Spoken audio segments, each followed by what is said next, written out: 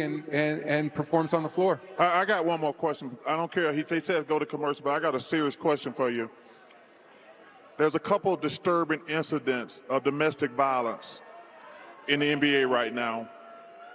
What are we doing to address that? Because that is you can't put your hands on women, man. And we should be at the forefront in sports when the men hit women. So what are we as a league going to do about that?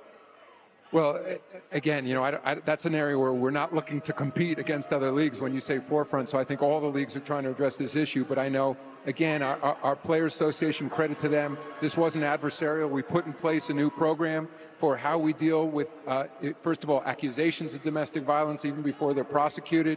Part of it goes to training of our players, counseling of our players to make sure they understand during high-stress situations that, obviously never resort to violence against anyone.